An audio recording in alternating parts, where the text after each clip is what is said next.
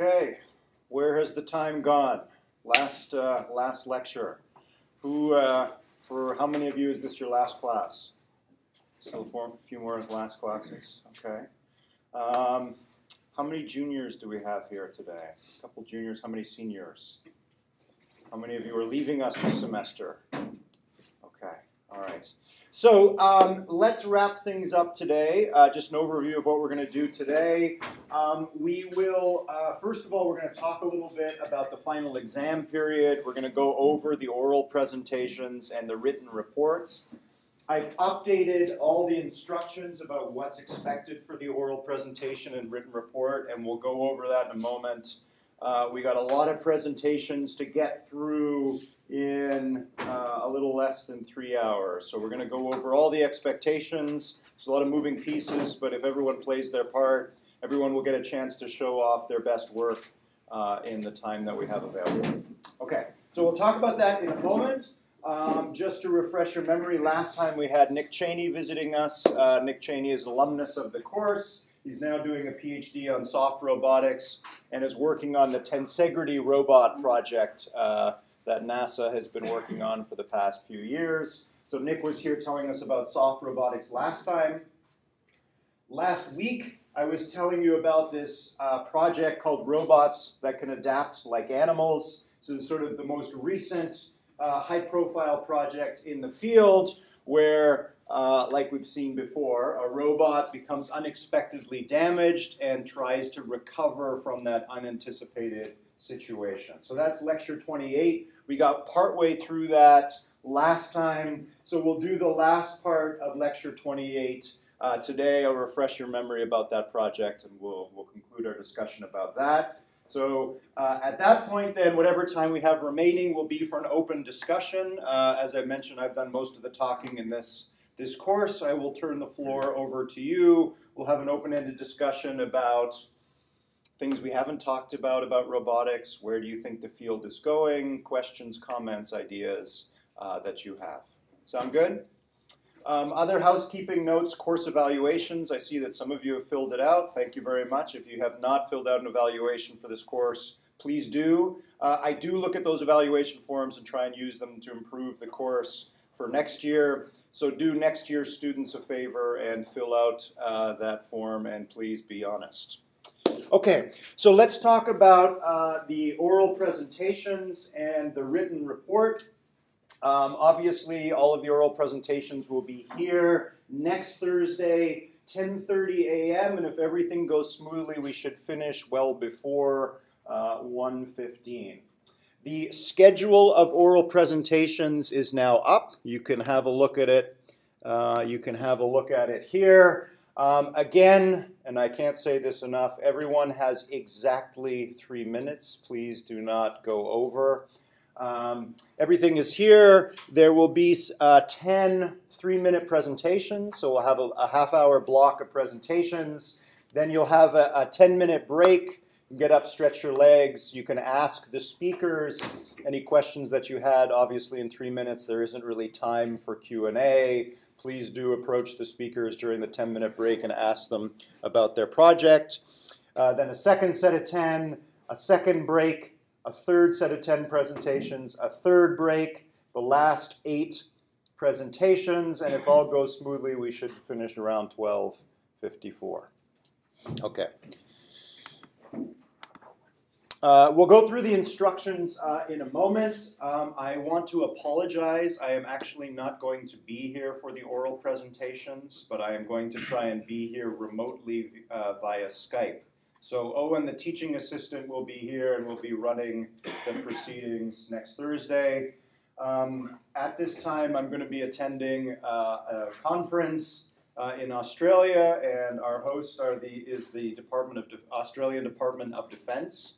They are interested in using some of the ideas that we've talked about in this course for what the armed forces refer to as trusted autonomy. So as you can imagine, a lot of military personnel are interested in creating machines that are autonomous and that can also be trusted. And again, maybe that's something we can talk about during the open discussion period today. So I will be in Australia while you are presenting. And what we're going to do is Owen is going to call me on Skype. So you will be presenting up here. Owen is going to share his screen with me so I can watch your videos and hopefully watch you as well. That's plan A.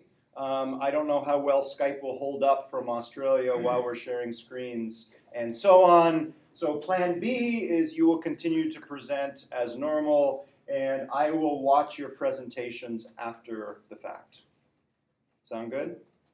Okay, we'll see how this goes. So given the fact that I'm not here, I've updated the instructions to try and make this go as smoothly as possible, and I want to just go through this so we're all on the same page about this. As I mentioned, the scheduled presentations is already up. I won't be here. I am going to try and observe the presentations remotely through Skype. Each of you is going to create a 3-minute video and upload that video to YouTube. There's pointers in here about video editing software if you need it. Let's see, if it's more than 3 minutes, we're going to deduct grades because, again, we've got a lot of presentations to get through. I've updated this. I asked you originally to create a silent video that you'll talk over. What I would like you to do is make a video that you either also contains your voice or you have captions at the bottom. So obviously, if things don't work out with Skype next Thursday, I can watch all of the videos on YouTube and I can hear you explaining your visuals over the 3-minute period. When Owen plays the presentations here in class, he will just mute the laptop and you will speak over your 3-minute presentation. Make sense? Okay. Okay, let's see. Each student will speak over their video. If I can't connect by Skype, I'll watch them after the fact. Okay. There's instructions here to give you some hints about how to actually put together your video. Obviously, 3 minutes is not a lot of time at all, right? So even if your video is exactly 3 minutes, it's going to run and you should be able to talk along with it at the pace your video runs, which is not an easy thing to do if you haven't done it before. So make sure that you make your 3-minute video in plenty of time and that you practice talking over your video as it runs, right? The most important thing in such a short presentation is timing and pacing, right? One of the most difficult things I've seen for students in the past is their 3-minute video starts and they're talking about their methods and their video has already moved on from their methods and is already showing videos of evolved behaviors, right? You don't want to be trying to explain your video and trying to catch up with it as it's running ahead. So practice, practice, practice. Okay. Again, I've asked for specific things in the itemized list here that we would like to see in the 3 minutes. Obviously, you can't go into a lot of detail for each of these points. We don't expect you to go into a lot of detail for these points. That's for the written report, right? The written report, you've got much more space to explain things in detail. What we'd like to see in the video is obviously the highlights. So, for example, when you introduce your method, you might have 1 or 2 slides that highlight your method, and you want to highlight those aspects of your method that are novel, right? I started with the quadruped, and I added wheels to the bottom of the legs, which you can see here, and make sure you have a visual that helps make that clear, right? We don't want to see 12 bullets that you have to read off as you go to explain your method. We don't care too much about the nuts and bolts in the presentation, just what's novel, what did you have to change. If you turned your legged robot into a wegged robot, you can show a picture of your wegged robot and you can say in a few words, I had to make change in the bullet code here and I had to expand my matrix of synaptic weights to include extra motors for the wheels. That's it, right? About 30 seconds, that should be enough to make clear to everybody what you've changed. What's the heart of your methods? Okay, the heart of the video obviously is going to be videos of your robot in action.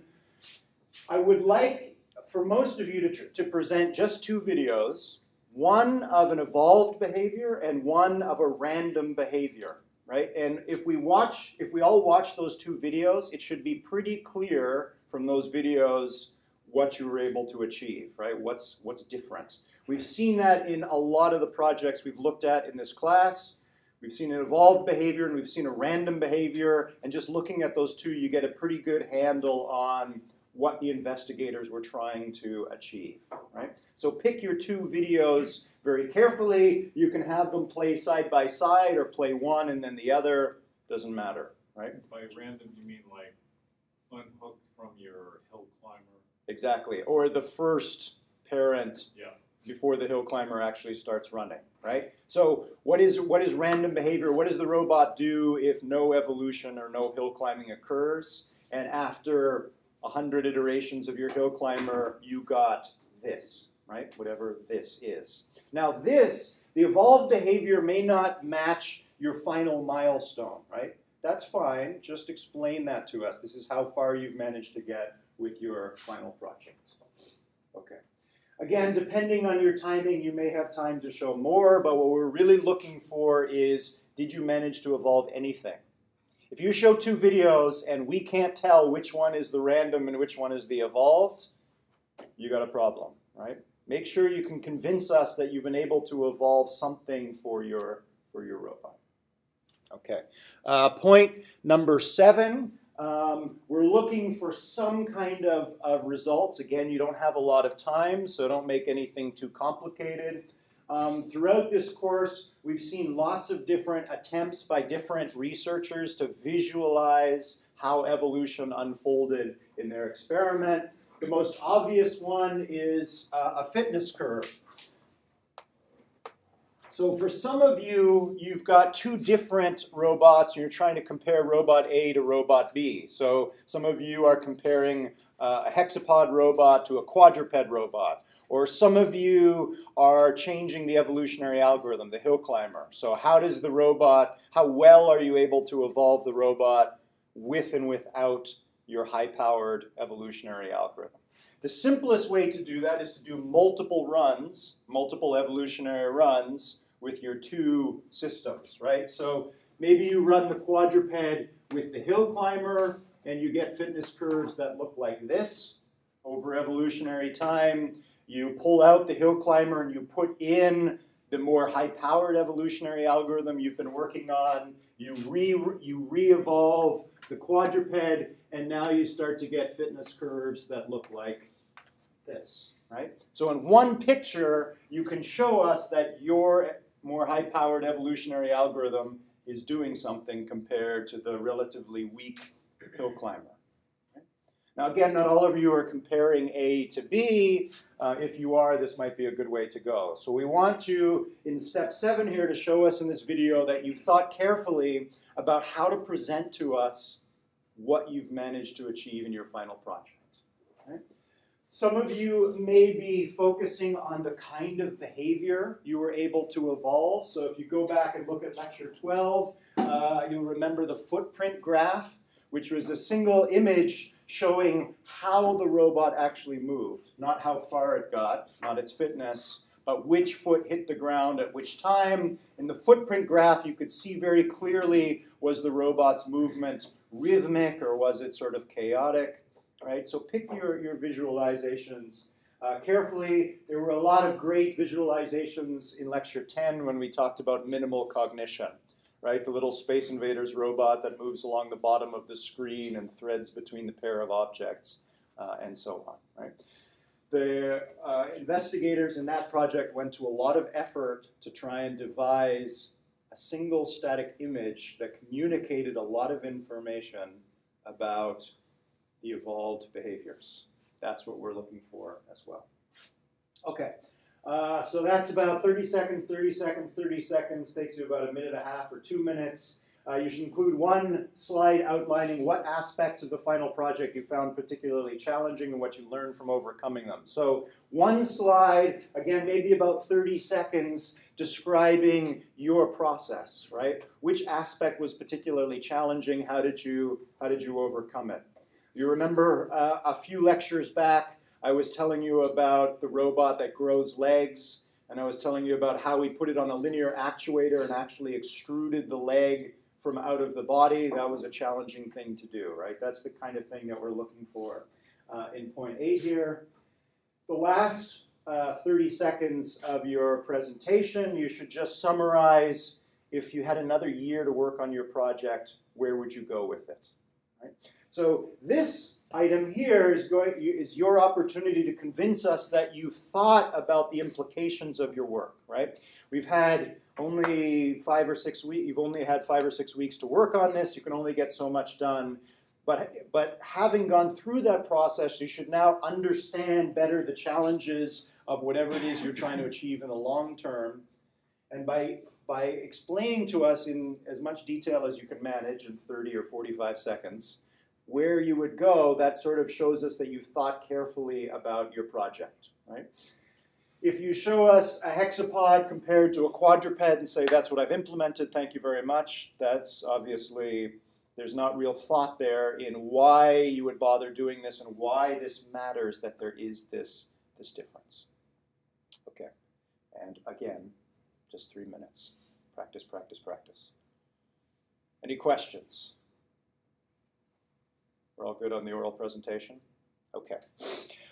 Please make sure that you do upload it. Let's see, did I mention that here? Sorry, right, here's some, and again, just about the audio track. So do make sure that you speak over it and you have that audio track added so I can watch these later if I need to. As you're adding, if you want to add subtitles or your voice, either is fine, but just keep in mind that I may have to watch it after the fact and you're not there to explain it to me. So what I just talked about, that should all be encapsulated in the audio track, right? So in the audio track, here you can see in the top group of fitness curves that the hexapod is doing better than the quadruped, right? Make sure that your audio or your subtitles talk to the visuals in the video. Okay.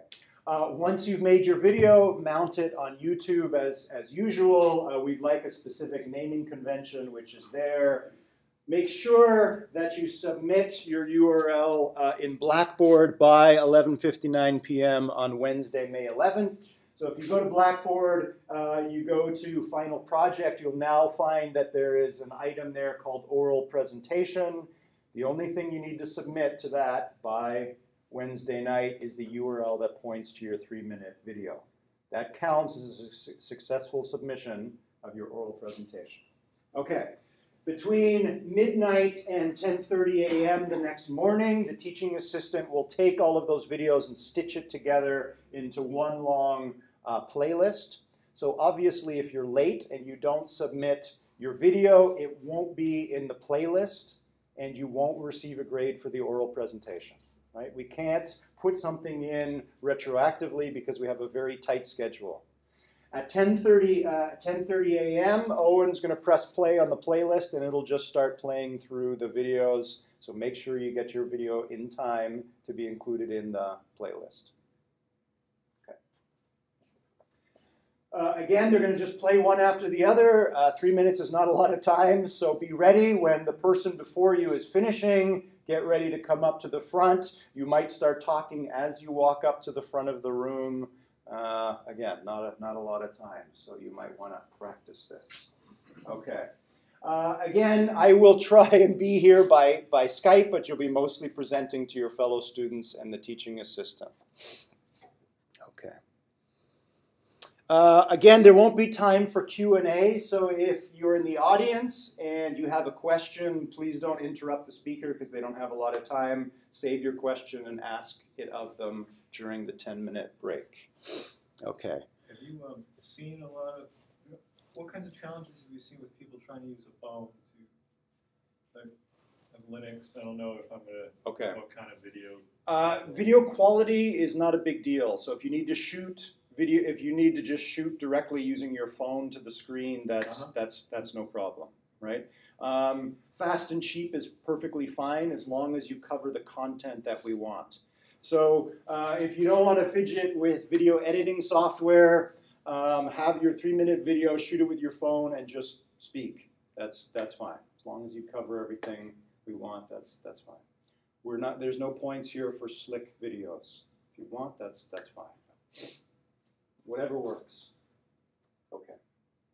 And then the written report, I haven't changed anything there, so it's the same as before. The written report is simply the completed wiki page for your project, right?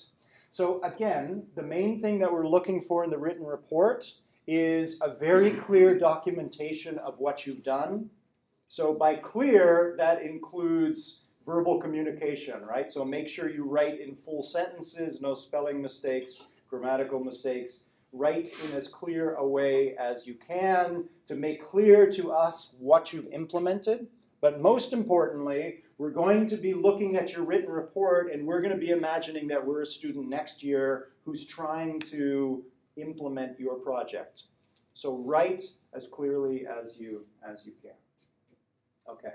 Again, you will also be submitting by 11:59 p.m. on Wednesday, May 11th. And again, you'll now find that in course materials final project, there's an assignment there called written report. And all you need to do is submit a URL that points to your wiki page on Reddit.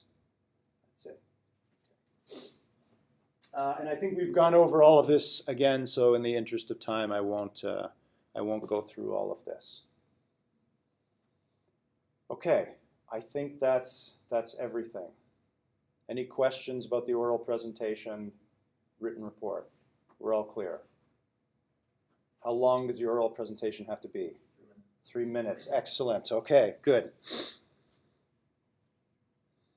Okay, clarity and writing quality, that's all there. All right, so the schedule, obviously it's all here. You know exactly when you're presenting. I would please like all of you to be here at 10:30 to support your fellow students.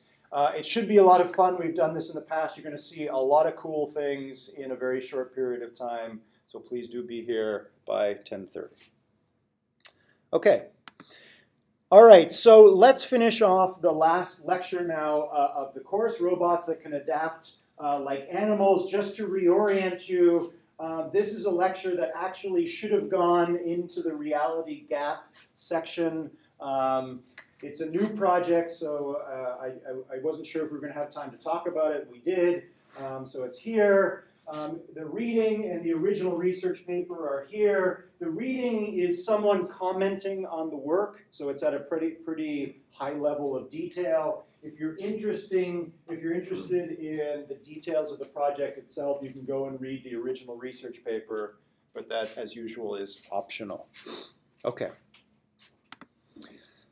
Okay, so here we go, lecture 28, just to go over this. Last time, animals and humans were exceedingly good at recovering and carrying on with what we want to do in the face of major challenges like the loss of a leg or a major change to our environment, right?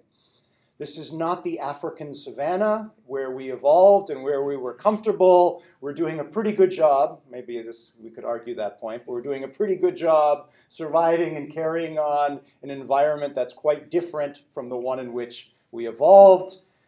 Not unlike what happens from moment to moment where you're continuously adapting to things that your genes have never seen before, right? How do we actually go about doing that? Still a bit of a mystery, but there's been a lot of attempts in robotics in general and evolutionary robotics in particular to do the same thing, create machines that can adapt on the fly to unexpected changes. Okay, so we were looking at this particular project last time. In this case, they used a hexapod. It has a little bit of a camera here. What's not mentioned in this slide here, which is important, is the robot has touch sensors so it can detect when a foot is in contact with the ground or not. Here's an example of a particular kind of damage that the robot might sustain. Once it does sustain this damage, it doesn't travel as far as it did before, right? So the goal of the robot is to travel forward. It finds that it's now listing to the left. So now the robot has to think, how should I change the way I move to recover fast, straightforward locomotion? So the million-dollar question really is, how should a machine decide what to do next? So this overview slide doesn't show how the robot makes that decision. That's what we're going to look at in a moment. But just to give you an overview, the robot is trying to attempt as few trials as possible to recover damage, right?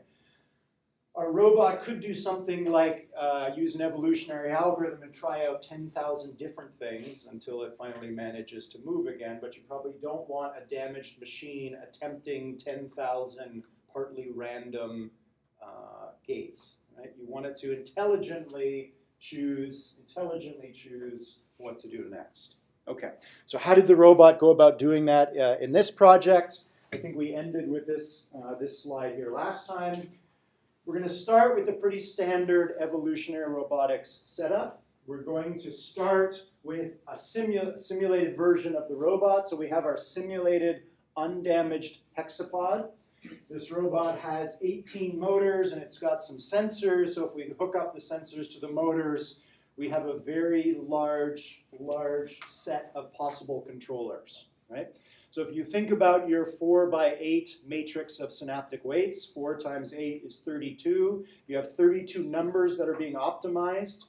You can think about those as a 32-dimensional search space, right? Every point, every location in that 32-dimensional space corresponds to one possible controller, right? If you have those 32 floating point values, you have almost an infinite number. Not quite, but pretty close, right?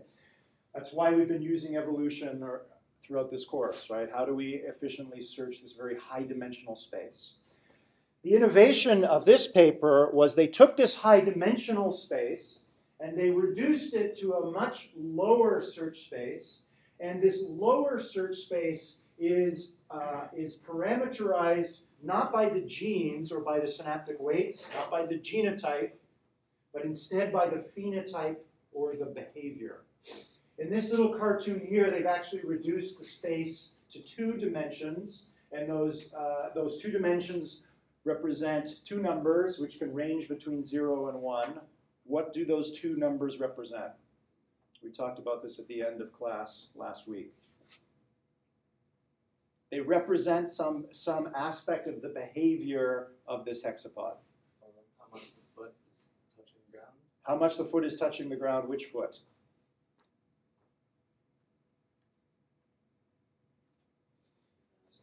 The way we talked about it last time was just imagine the front 2 feet. So we take some controller, maybe we take a random controller out of this very large search space. We drop it into the simulated hexapod. The genotype, which is the set of synaptic weights, causes the robot to move, and the movement or the behavior is the phenotype. And we measure some aspect of the phenotype, which in this case is the fraction of time that the front left foot spends on the ground and the fraction of time that the front right foot spends on the ground. So we now have 2 numbers. We locate the position of that pixel using those 2 numbers. So those 2 numbers represent a position in this 2-dimensional space. And we drop the controller and the fitness of that controller into that pixel. We store it at that point. So the fitness is, as usual, the forward distance traveled by the hexapod, right? So the position of any pixel in this 2-dimensional space represents some aspect of the behavior produced by that controller. And the color of the pixel here represents how well the robot did. What was the fitness of the robot using that controller? Red is good. The robot traveled a long distance. Green is bad. The robot didn't go anywhere. Okay. If we take one controller here and run it on the hexapod and drop it here, we've only colorized 1 pixel, and all the other pixels are empty, right? So let's take that 1 controller, make a randomly modified copy of it, so now we have a child controller, run that 2nd controller on the hexapod, and assume that controller is now going to produce a different behavior, which is probably going to cause the 2 front feet to spend a different amount of time on the ground, which will take us to a new position in this reduced behavioral space. And we drop that 2nd controller and that 2nd fitness value into that pixel and continue. right? So as we keep doing this, we're going to start colorizing pixels corresponding to different behaviors and the fitness associated with that behavior. Eventually, we're going to evaluate a controller here, and when we go to drop that controller at that position in this two-dimensional space, there's already going to be a controller there. What do we do when that happens? We replace it, right? So if the new controller produced higher fitness than the controller that's already in that pixel, throw the old one away and put the new controller in there. If the new controller produced lower fitness than the controller that's already inhabiting that position, you throw the new controller away. Make sense? So the investigators did that thousands and millions of times and eventually produced this picture here, right? So this picture, or at least this cartoon, shows that there are 4 different behaviors for this hexapod that are doing a pretty good job. So far, so good? Yes, Barry. A couple of questions. Sure. Thousands or millions of times, is that still not a lot relative to the high-dimensional? Absolutely, it's not a lot, right? So it can do it really fast. Well, you could do as many as you can, right? At whatever time budget they had to run these experiments, that's as much as you do, right? The space of all possible controllers that you could execute on your robot is always going to be, to all intents and purposes, infinite, right? So that's why we're using evolution, or we're trying to use some machine learning algorithm that efficiently searches this space. This is the game we're always trying to play, right? When we play this game, we're always trying to balance 2 things, which is exploitation and exploration, right? Exploitation says, hey, here's a good controller that works well for the robot. I'm going to try and exploit that fact by grabbing that controller, making a randomly modified copy of it, and maybe it actually ends up landing in the same position, producing even better fitness, right? We're trying to exploit good solutions, and by making slight random modifications to them, we're trying to make them slightly better. But we're also balancing that exploitation with exploration, right? So maybe if we pick some pixels here and make randomly modified copies of them, they might land somewhere near here, and instead of being yellow, they might be red, right? We might just not have improved some mediocre solutions well enough. So this plane here contains, I don't know what resolution they actually did this at, but it contains tens of thousands of different solutions. And they're always picking some of these and trying to improve them, right? You're balancing exploitation versus exploration. Now, even if it is 10,000, it's much less than the number of all possible controllers. And the bot can do it really fast. Because We're it's doing computer. because it's in simulation, right? They just took this hexapod and they just kept running this algorithm I just explained to you over and over and over again. And as they did, these empty pixels started to fill up. And as they filled up, some of the pixels turned redder and redder, right? Because evolution was making randomly modified copies and throwing away the controllers that didn't do as well as the controllers already occupying that space. If it was better, they put it back in, right? It's not that different from your hill climber, right? Except instead of one parent defending itself against the child, there's 10,000 parents defending themselves against the incoming child controllers. You're maintaining 10,000 different solutions and trying to improve on them as you go.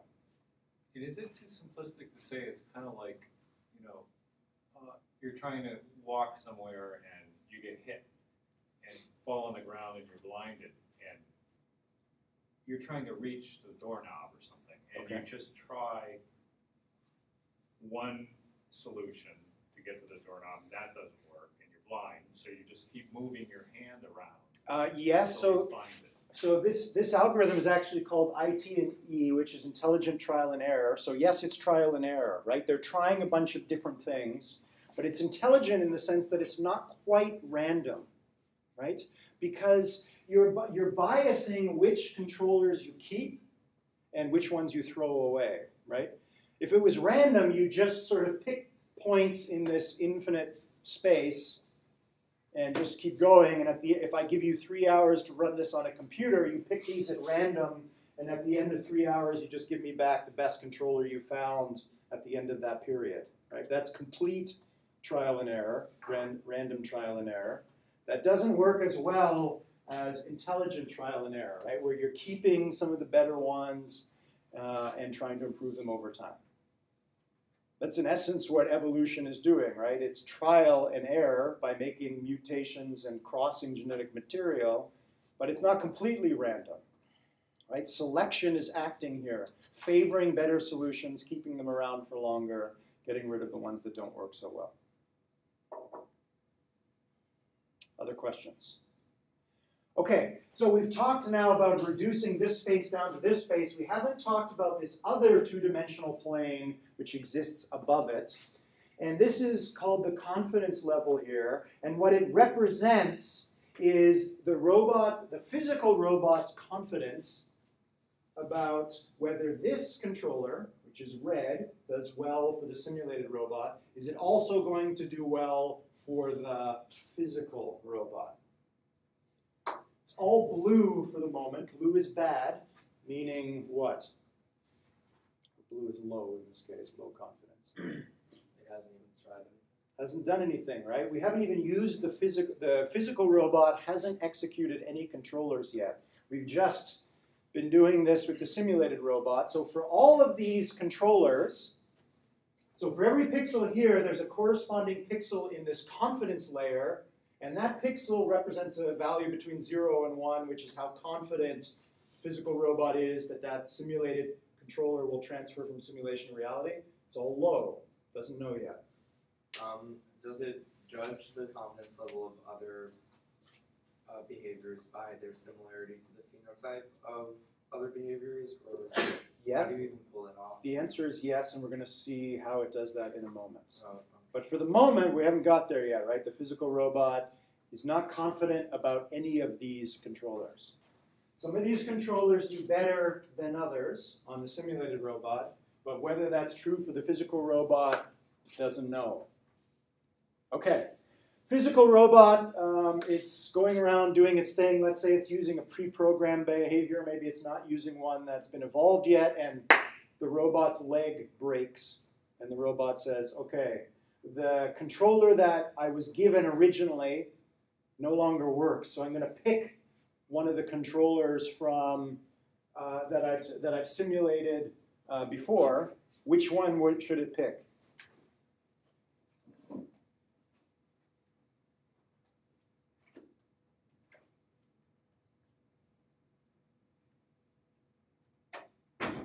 So let's imagine that this two-dimensional plane here represents 10,000 different controllers.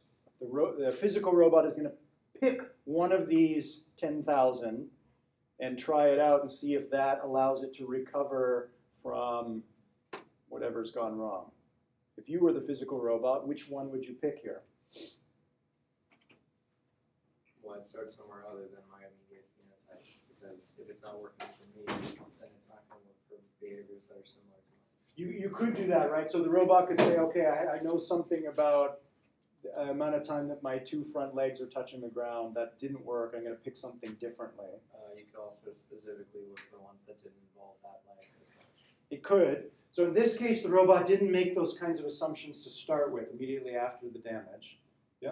If it doesn't know which leg it is, you could want to test like the very green and the very red. We could do that, the very green and the very red, right? Try out very different things. The robot here is an optimist, and it says, I don't know what's gone wrong, but maybe the thing that works best for the simulation, at least that's a good place to start. Because I'm uniformly not confident about any of these, right? So if I don't know any, I'm not confident about which ones are going to work for the physical version of myself. I could do something random, but why don't I just start with the thing that seems to work the best? So that's what the robot does. So it picks this controller, which got the simulated hexapod to move a long distance, and our physical robot crosses its fingers, so to speak, and tries to cross the reality gap. So it carries out that controller. You can see the damaged robot here. It's missing the lower part of its front left leg. And as you can probably imagine what happens, that doesn't work very well.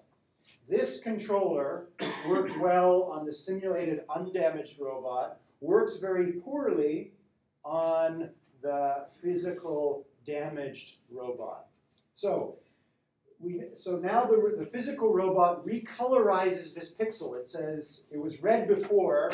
This guy traveled 3 meters. Now this guy only traveled 1.5 meters. So now it's green. And coming back to what Slayton said, the robot assumes that similar behaviors, so all the controllers that are near this point produce similar behaviors, they're also likely to not do very well on this robot. So using a Gaussian distribution, it moves outward from this point and reduces the fitness of these points around here. So the amount of reduction in fitness that this robot predicts decays outward from this point. Make sense? So if you look carefully, you can see this part of the space still looks pretty much like this part, right? It says, I know this controller does badly, and these neighboring controllers, because they're similar, probably will also do poorly, so I'm going to decrease. I'm going to cool the colors of the pixels nearby using a Gaussian distribution. You'll notice also that the confidence layer has also changed. How has the confidence layer changed? So it's become very red around the part that it did actually test, because it is very confident that the data it got when it actually did it. Exactly. That's probably right. Exactly. So if you imagine this pixel here, we go up to the corresponding pixel in the confidence layer. It says, I'm absolutely certain that this controller only allows me to travel 1.5 meters. It's not very good. Right? You'll notice that there's also a gradient now outward from this point. So it also uses a Gaussian distribution in the confidence layer, saying, I'm also pretty confident that close by controllers or similar controllers that produce similar behaviors are also going to do similarly badly. Make sense? Okay. I was going to ask you which controller the robot tries next, but you can see from the picture, from the cartoon here, right? It says, all right, let's go over here. This point at least did well for the simulated robot, but I'm not confident it will, but let's try that. Does it always just go for the next highest point of fitness for the simulation that hasn't been changed by, like, That's a very good question. No, the robot does not just naively go to the next most red pixel and try out the controller that it finds there. Are there any statistics majors here? Anybody know about Bayesian reasoning? It also is using its confidence here. So where the robot goes next is it looks for the highest value of a pixel multiplied by its confidence. Right? So it's looking for controllers that have high fitness, and also that the robot is relatively confident that they will transfer to the physical robot. Now in this cartoon here, all the rest of the confidence layer all has uniform low confidence. So it's really only based on this pixel, or the color of these pixels. So what the robot is really doing is taking every pixel in this layer and multiplying the value in that pixel, the confidence, by the value of the corresponding pixel in the behavior level, right? How good do I think that controller does, and how confident am I that it's going to transfer to my physical self? Did that mean, though, that peaks closer to a phenotype that did very poorly, because their confidence level is just the tiniest bit higher, because they're like literally closer due to the Gaussian on the confidence level? Does that mean that it would go to them next? It could be, again, if you just do all of those 10,000 multiplications, multiply the value of each of the 10,000 pixels here by its corresponding pixel here, if one of those multiplications is the highest value, then yes, it will go there next. But in our this like original phenotype mapping makes sure that there's not going to be just like, if they really are that similar to probably produce the same behavior, they won't be on different peaks. They'll be on the same. That's right. Okay. That's the assumption, right? Yeah. Okay. All right, so following this cartoon here, the physical robot chooses this controller to try out next. And that one also did very poorly, actually did worse than before, right? So now this region drops in fitness following a Gaussian distribution. This controller is colored green, actually does poorly on the physical damaged robot. And nearby controllers that produce similar behavior on the simulated robot are also assumed to do badly. They are also made more green, right? Okay. And again, in the confidence layer up here, the robot says, I'm very confident that this controller does badly. I have an intermediate level of confidence that this pixel or this controller, which hasn't been tried on the physical robot yet, is also going to do poorly. Okay, so at this point, it does that. The next time around, it tries something else, and eventually it hits on this controller, which does do well on the physical robot, so it stays red, and its confidence is high. Okay. Let's imagine that we now go in and snap a second leg off of the robot. These two pictures haven't changed yet, but suddenly this pixel doesn't do very well on the further damaged robot. So this area will get greener, and this area will stay red, because the robot is confident that this controller no longer works on the more damaged robot. If you were the more damaged robot, given the state of this cartoon at the moment, what would you try next? Where in this space would you go? You just reverse what you just did, because you worked up your confidence to that point where you were most confident and did the best, and now you stopped doing well, so you go back to where you're the most confident, and the bottom map is going to become greener. You might go back where you were before, but again, it's hard to see in this cartoon, but actually this region over here is this, it's hard, who knows what's behind this picture, but let's just look at this region right here. This region is pretty far from this region. So if this region got more green when the robot got further damaged, this region probably didn't get more green because it's far enough away. And there's relatively high confidence around here, right? So it looks like in this cartoon here, the robot says, that controller over there worked and I'm pretty confident, so let's go over there, right? So it might not go back to the same place. Okay, so that's the game that the robot plays, right? It's jumping, it's always replaying one of these original 10,000 controllers, but it's picking which one to do next based on its prediction of how well that controller is going to do and its confidence about that fact. Will we ever need to update the confidence layer? Well, I should have thought about my words better. But like, will it ever be smart to go backwards? You know, because if it didn't work when you had one leg missing, will it ever probably work if you have two? You know. Right. So the robot here, unlike the Resilient Machines project that I told you about a month ago, right? This robot doesn't really know what the damage is, right?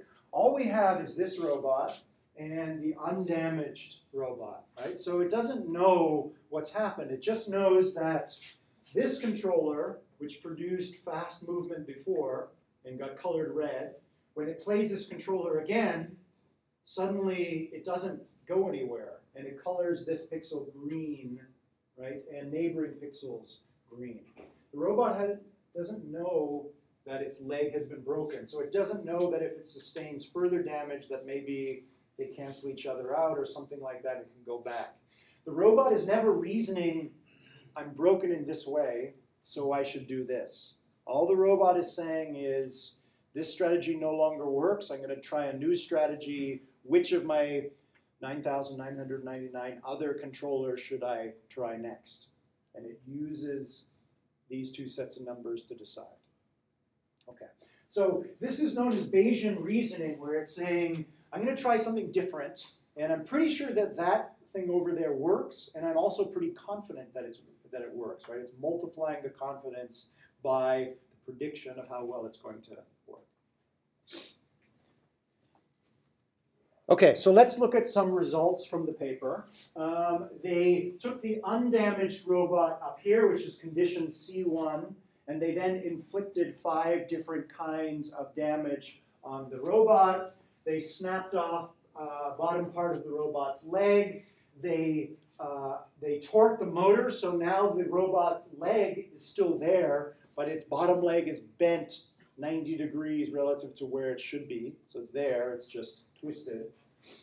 Removal of a complete leg altogether. C5, they completely removed 2 legs altogether. And in case C6 here, they assumed that a kindly roboticist came in and put a peg leg on the robot, tried to fix it, but of course it's not perfect, right? Its mass distribution is going to be a little bit different. It's still damaged. Okay, so how did the robot do in all 6 of these cases? Well, let's have a look at that. So in the figure here, let's look at these first 6 columns, C1 through C6. Corresponds to these 6 different conditions here. The vertical axis reports the walking speed of the robot in meters per second. So the higher a point is in this picture, the faster the robot moved. They took a pre-programmed controller which produces the alternate tripod gait. If you'll remember our discussion about legged locomotion. So if you watch a 6-legged insect, it will move front left, back left, and middle right together. And it will move front right, back right, and middle left together, right? So the robot always has a tripod, right? It's always balanced on 3 feet as it moves. That's a pretty standard gait that works well for hexapods. That's what the stars represent here. So if you take the controller that produces that standard alternating tripod gait and drop it into the undamaged robot, the robot travels 0.25 meters per second, which is pretty good. You take that same controller that produces the alternating tripod gait and you drop it into any of the 5 damaged robots, and they don't travel very far at all. That controller, or that gate, no longer works for these damaged robots. So in each of these 5 conditions then, they played the game that I just walked you through, right? The robot picks one of the 10,000 previously evolved controllers and tries it out and sees how well it does, and then updates its confidence, and that behavior space picks the next one and goes through 5 or 6 or 7 or 8 of those. And at the end of those 5 or 6 or 7 or 8 trials, on average, how fast was the damaged robot moving? And you can see that in a lot of the cases with just a few trials, the robot has now has found a different controller that gets the damaged robot to travel almost as fast as the undamaged robot with the alternating tripod gait. Right? So these bars here represent, on average, how well can the robot recover after damage. And in most cases, it's actually doing pretty well. Right? Our peg leg robot over here is actually doing, on average, better, given 5 or 6 or 7 attempts to recover compared to the standard tripod gait. Make sense? Okay. What's being shown over here, they took 2 of the damaged conditions, the undamaged robot and C3, this one, and they played the same game again using an alternative descriptor. So what they mean by alternative descriptor is they picked a different way of describing or summarizing the phenotype. So as I told you here, one way to describe the phenotype would be to measure the average amount of time that the front 2 feet spent on the ground. You could do it in other ways, right? You could look at the orientation of the robot. So in the alternative descriptor, they took the angle of the robot. Well, which direction was it pointing? I think halfway through moving and at the end of moving. So that gives us two new numbers, right? Which direction is the robot heading, pointing halfway through movement and at the end of movement. It produces just a different two-dimensional picture, just a different way of describing the phenotype. And at least for C3, the C3 damage condition that they looked at, that different description also allowed the robot to recover after damage. Right? This was an attempt of the investigators to show that maybe it doesn't matter too much how you choose to summarize the behavior of the robot to produce this set of 10,000 controllers. So far, so good? Okay. Here is our results from the same set of experiments. So we've got our same conditions down here on the horizontal axis. And now they're plotting on the vertical axis how much time did the robot need to recover to these levels, right? So this shows you how much the robot recovered, and this shows you how quickly it did it. And as you can see, it recovered in between 1 and 2 minutes. So it didn't take too long. And if you take any one of these points, you can see on average how many trials or how many actual controllers the robot carried out in order to recover this much from damage. This was the main result of this paper. Not only can the robot recover from damage, but it can recover quickly in 1 or 2 minutes after only trying between 3 and 21 new controllers. Right? That's pretty good. So that's an advance over the work that I was involved in 10 years ago with the Resilient Machines project, where we had a robot that could not only recover from damage, but it could diagnose the damage. Remember that the Resilient Machine was evolving a simulation itself, and that simulation reflects the damage that the robot has suffered. The problem with that approach is it certainly, even if we did it today, rather than in 2006, it would take longer than 1 or 2 minutes, right? We were re-simulating or recreating, or the robot was evolving new simulators and using those new simulators to evolve new controllers, right? That takes a while.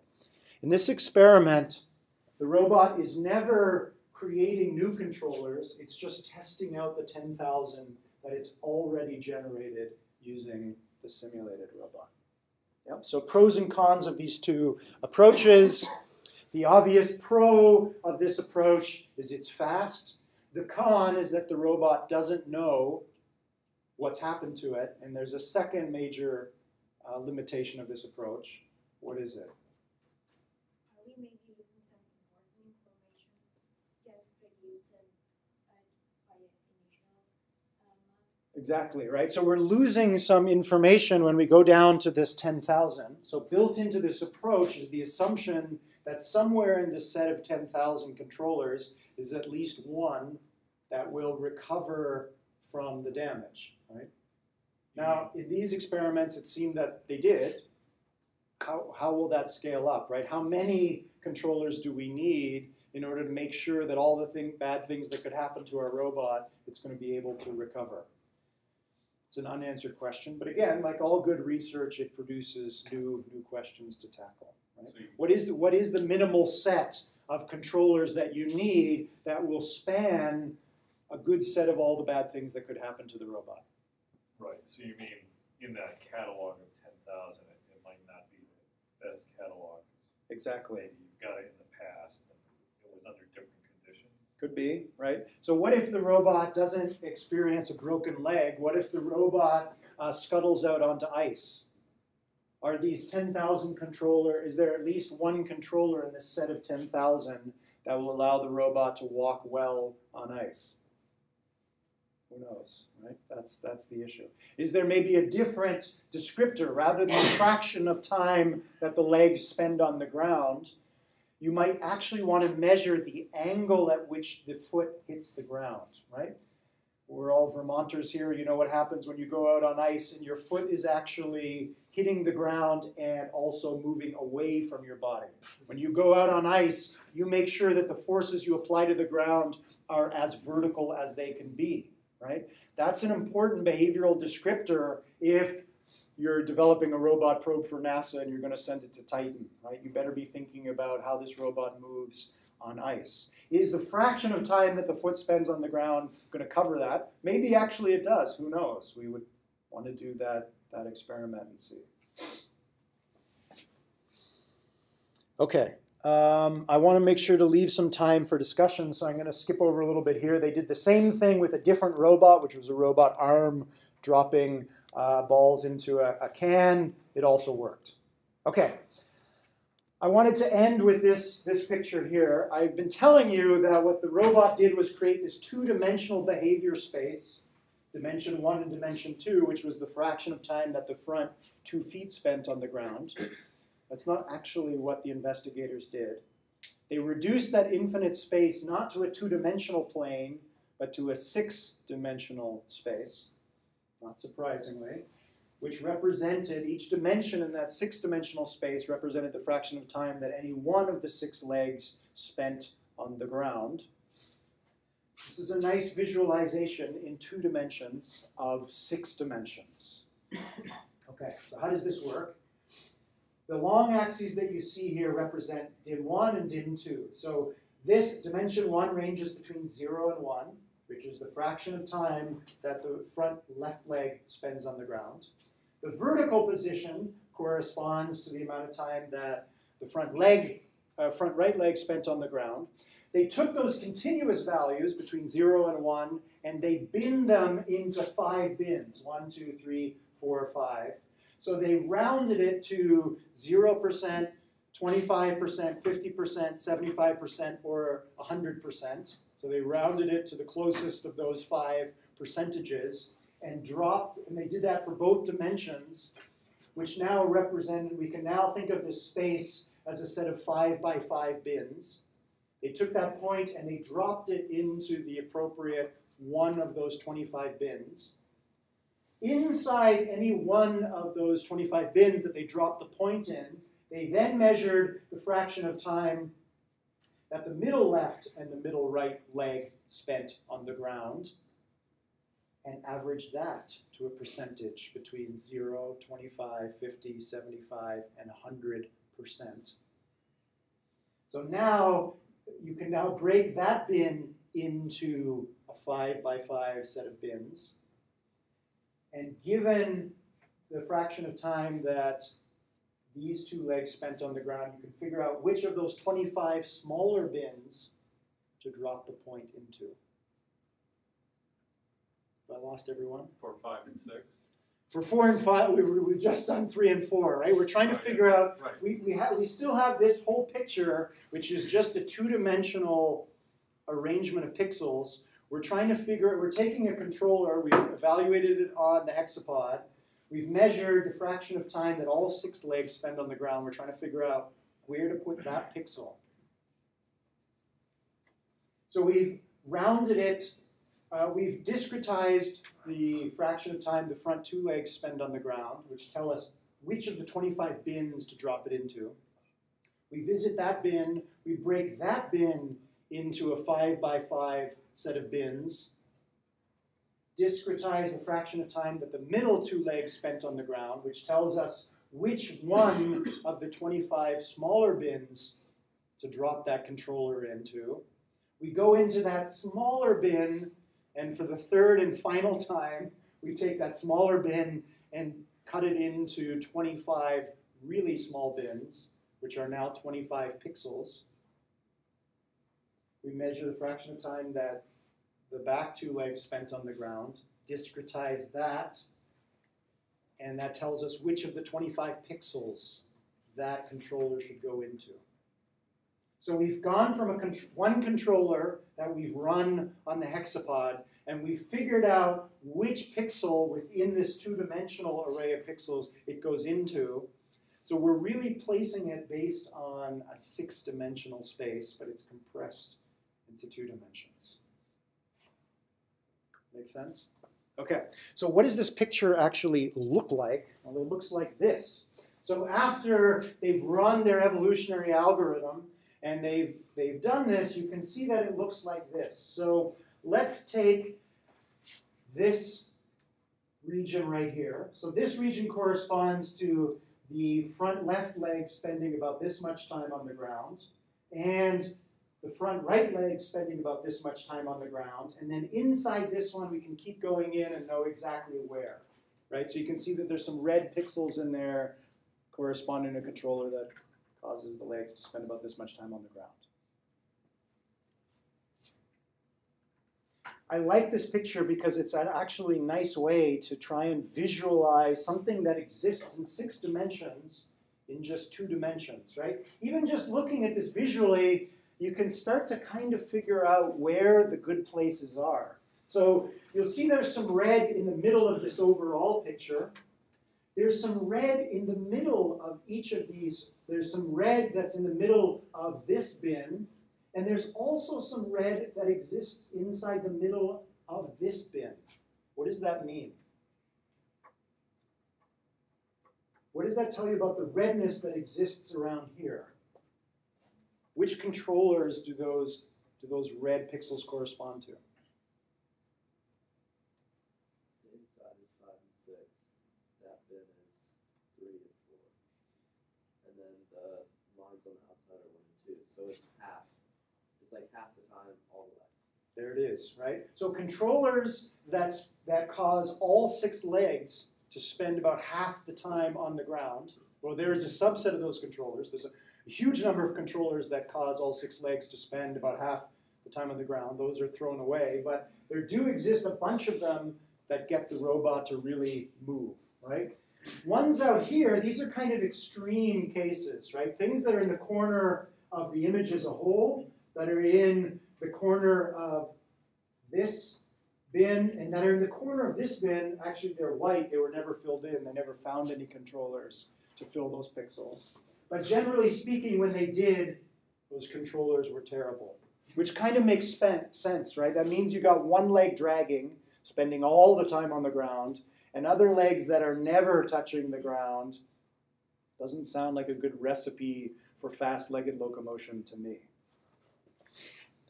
Okay, so then, now that even though the robot is now, when it's trying out one controller after the other, it's moving through 6-dimensional space, we can actually sort of see how it's jumping around.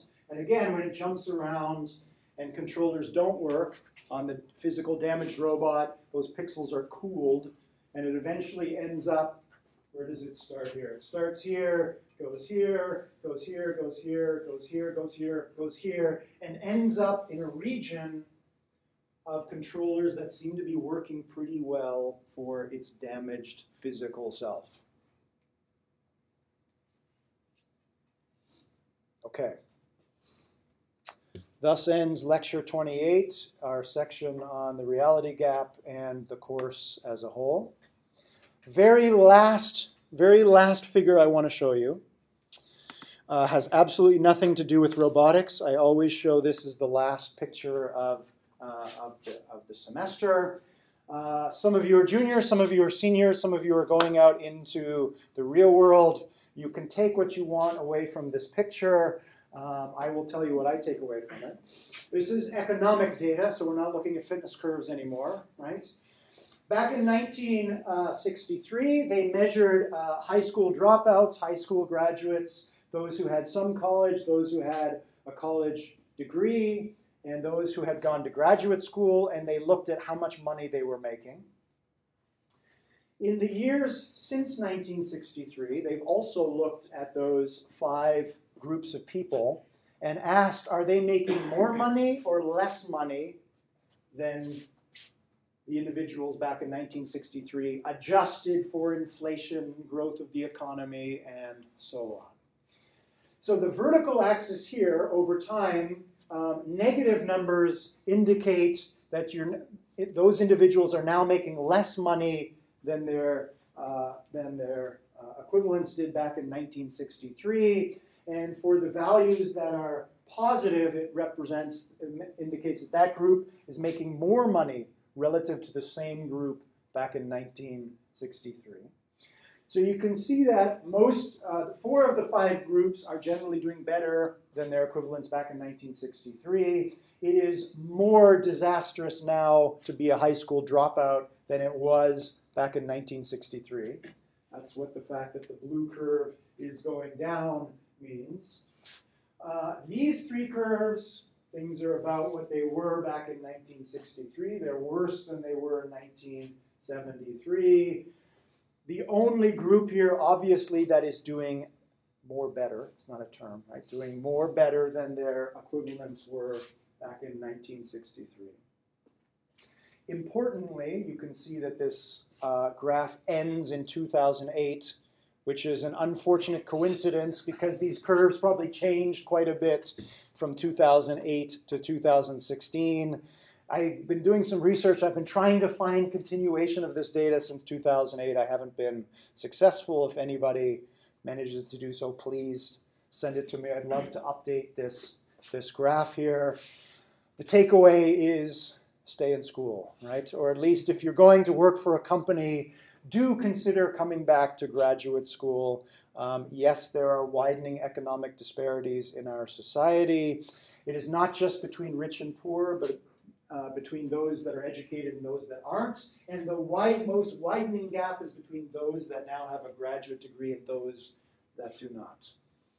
Okay, that's my piece of advice for those of you that are leaving us this semester. I'm sorry I've left us a grand total of 4 minutes to have an open discussion. So let's have at it. What do you think happened in 1981? 1981. Yeah, good question. I don't know.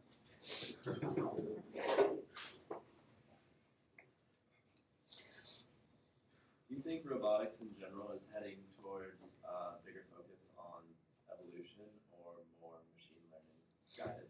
At the moment, more emphasis on machine learning, right? There's been a huge advance in machine learning having to do with deep belief networks or neural networks that have lots of layers, right? In this class, we've talked about sensor layer, maybe a hidden layer, maybe a motor layer. The big advance in machine learning has been how do you add more and more layers, and how do those layers help you solve machine learning problems? There's been a big advance in that, and autonomous cars and all sorts of things are now using deep belief networks. Not so much an emphasis on evolution. Do you think that that's because of advances in hardware, better chips, or because of learning? The answer is it was because of 3 things. So faster computers, more training data, just having more data to train on, and some algorithmic advances that have to do with how neural networks are built. How do you actually properly propagate signals from the input layer to the output layer, which unfortunately we haven't had a chance to talk about in this class, but clearly it is fomenting a revolution in AI. So again, it is actually a good time to be going out in industry. A lot of interesting things going on in AI. How important would you say a knowledge of neuroscience is to being an evolutionary or just general roboticist? It's very useful to have some neuroscience knowledge. The algorithmic advance that was made in deep belief networks was because some people paid very careful attention to the visual cortex. So when photons arrive at your eye, they're processed through multiple layers in your visual cortex, which is combining features that are signaled by those photons. So looking at the hierarchical arrangement of layers in the visual cortex helped make the advance of how to create neural networks that have lots of different layers. So a knowledge of neuroscience definitely is useful if you want to contribute to the algorithmic advances going on in machine learning. Of course, I would love to see a revolution in evolutionary robotics as well. We're not quite there yet. Hopefully it happens. If you were to ask me about it, I think 3D printing will also help. So a big part of the revolution in machine learning was having more data. In robotics and evolutionary robotics, we're talking about action, right? We want to try and evaluate a robot, millions of robots that perform lots of different actions. It's a hard thing to do, even equipped with a fast physics engine, right? If we can print out and evaluate thousands or millions of robots that have different body plans, that might pave the way to really showing that evolution can contribute to the AI revolution. But that hasn't happened yet. We'll see what the future holds. This is a bit of a robo-ethics question, but do you think we'll ever get to the point, I guess culturally, where we use terminology we might apply to mice to robots, like sacrifice or, I mean, I've worked in a lab, and it's like, Right. there's a very specific mindset that you get about all of the. Yes. That is a very difficult question, right? So we could try and program into our machines a fear of being terminated. At the moment, they don't have one. Yeah. We have a fear of being terminated for very good evolutionary reasons. We may or may not put them in our machines, or they may indirectly evolve that dynamic because of other fitness functions, and then we should probably be a little careful. Until then, go ahead and rip the legs off your robots. Don't worry about it. Okay, good luck with your final projects. Again, I apologize. I won't be here in person for the oral presentations. I will try and attend via Skype. Please do the course evaluations if you haven't. There will be a quiz tonight on the last part of robots that can adapt like animals. Thanks for your attendance and appreciation.